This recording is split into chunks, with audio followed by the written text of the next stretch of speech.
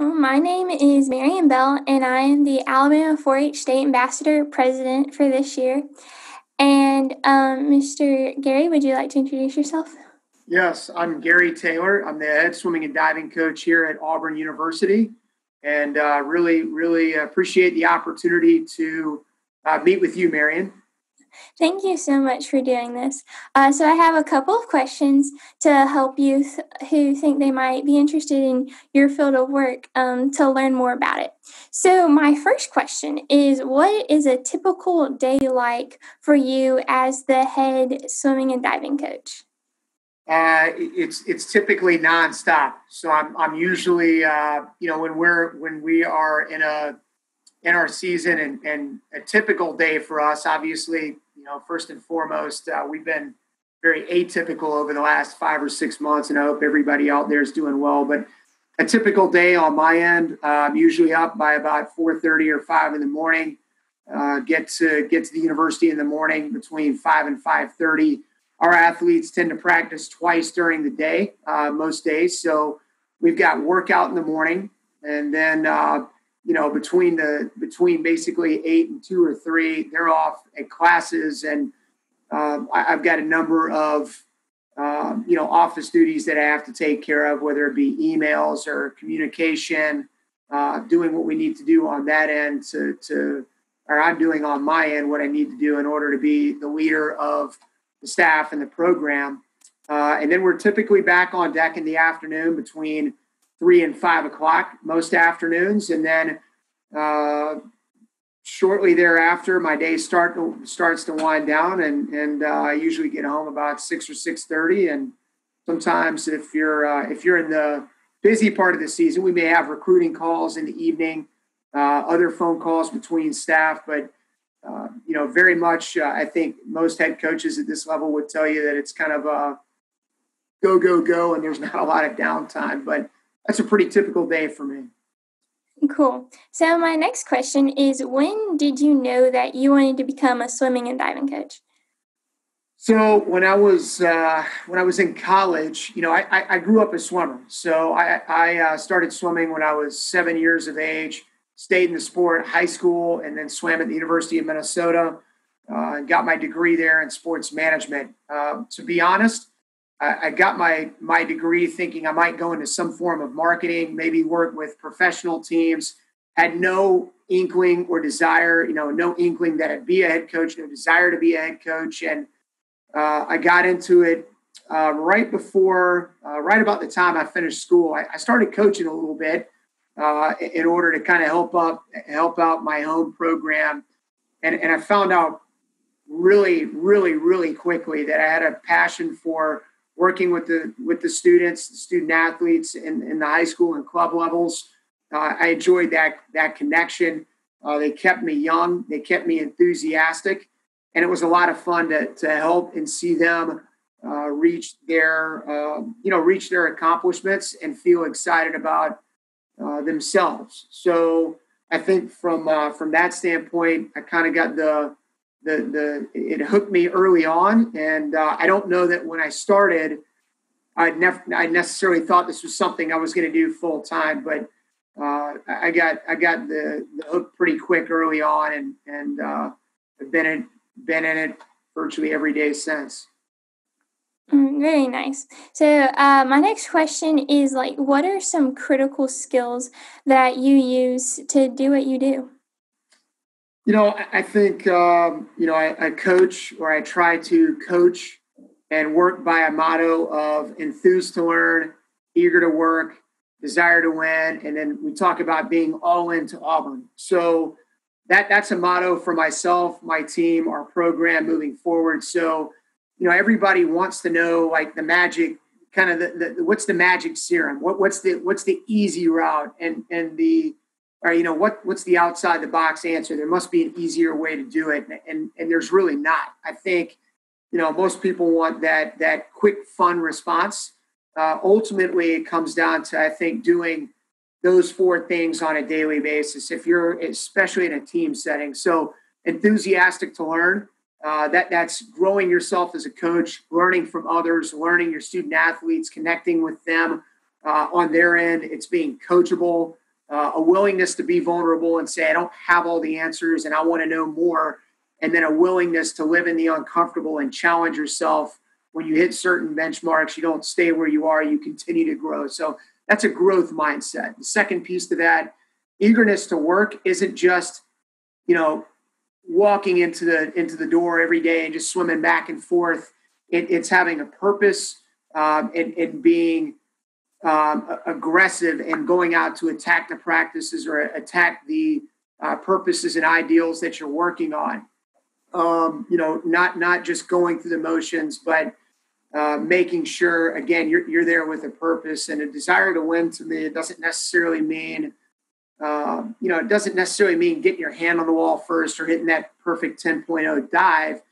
It's really more or less, it's more or less being the best person you can be, being the best student, athlete, best person you can grow into. So, never sell yourself short, high expectations, push towards those each and every day. And then finally, I talk about being all in for Auburn, all in for our program. So if you're doing your job well and you're doing it well because you care about the other people that are around you, you care about your teammates, your staff, and you care about the AU, the swimming and diving program, you're going to go above and beyond for people you love and care about that love and care about you and respect you. So, for me, it's not bells and whistles. It's not outside the box. It's not easy answers. It's doing those basic things. So learning, working hard, desiring to be your best, and doing it within kind of that team and family atmosphere and concept. I think those are what lead to tremendous results and outcomes. Awesome. And so you mentioned this earlier, but what is your educational background and how does that help you do what you do? After graduating high school, I went to the University of Minnesota. I earned my undergrad in sports management. I did not go to grad school, which this day and age is really pretty prevalent for most. So even my peers, there are a number that have graduate educations, and it's become a lot more imperative in the current world. So, but with that being said, I worked at the club level for 8 years in Minneapolis and then Atlanta. I've been on a pool deck at the college level now for 12 years, and I've been here in Auburn. This will be upcoming will be my third year. So I think from that standpoint, I talked about early on, enthused to learn, a vulnerability, a willingness to live in the uncomfortable. And I think I had my undergrad education, but I really cut my teeth and better understood what I was doing on a daily basis by being hands-on, getting your hands dirty, learning from those that were around you. I'd like to say, and I think this is I think this is really important for young people to understand. In this day and age, saying, I don't know and I don't have the answer is seen as a major weakness. And really, if that's, to me, I think it's actually a major strength to say, I don't know. And I'm looking for the answers and going and asking people who've done it before, who have been there, maybe sharing advice with you. I think that's really important. And then being hands-on on a daily basis, you also learn from your student athletes and your coaching peers that are directly around you as well. So you learn from the experience. That's how you grow. So learn from peers around you. Be willing to ask questions and not always know. You're not going to always know all of the answers. So go find people who've been there, done that, who've grown in the profession. And I think that's the best way to learn, by getting your hands dirty and asking questions, not being scared to say, I don't know, and I'm willing to look for the answer. Awesome. What is the most rewarding part of your job? I think ultimately seeing people achieve their goals and aspirations. I know people that have worked incredibly hard to achieve outcomes. I think that has been, I think that's been, I think that's it. Seeing someone that's, my I enjoy seeing people touch the wall or achieve something diving wise, and they know that they've worked hard for it. It's been a goal of theirs, and even achieving a goal, but sometimes going beyond the goal and achieving things they didn't think were possible. And sometimes I like my favorite is, and I think this is a little bit of a lost art this day and age. It's the willingness to keep at it when things haven't gone your way. So my personal favorites are the ones that have overcome adversity, or they've put in good work, but it didn't come immediately, and it took them a season or two to achieve it at their highest levels. And for me, it's whenever I've got a saying: when it's easy, easy. So when everything is going your way and you're working up, it's easy to stay with it and stay motivated. But the real challenge is knowing that there's going to be peaks and valleys, whether it be a sport, life, school, whatever it might be, and sticking with it at that point. So seeing student athletes overcome pitfalls or frustrations, or just a little bit of animosity in their life or their career, seeing them overcome that and achieving their goals, that's probably my favorite, because I think that's a life lesson and something they'll take within their own character and utilize in all aspects of their world after they're done with swimming and school. Nice. And my last question is, do you have any advice for youth that are interested in coaching or being a swimming and diving coach?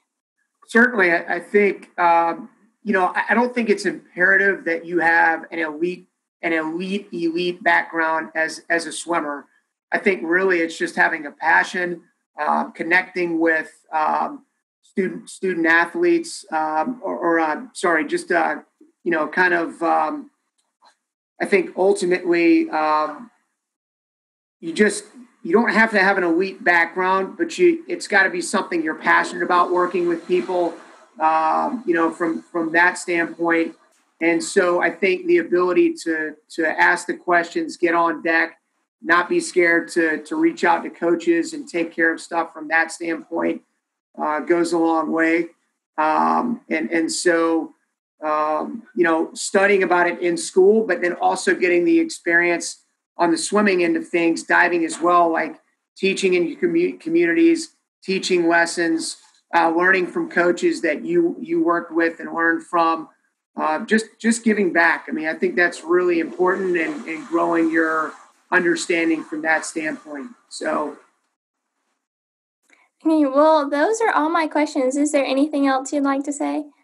yeah, ultimately, I think, on our end, I would say in the coaching profession, a lot of us get into it because we love to connect with people. We like people. We enjoy being around others and seeing them aspire to be something greater and having an opportunity to help them get there. I know, there are definitely things about my position that are job like emails and, taking care of little things here and there that aren't quite as exciting, but I think most have to deal with that in one way or another.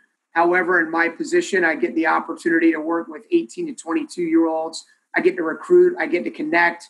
It's a lot of fun. It's not really a job. It really is a career. And, I would say for anybody out there, whether it be swimming and diving and that profession or others, it keeps you on your toes. It keeps you connected. You have fun, and it's really enjoyable from that standpoint. So that would be the end of it. All right, well, thank you so much. We really appreciate you taking the time to do this. Certainly, you're very welcome, Mary, and I appreciate it. Thank you.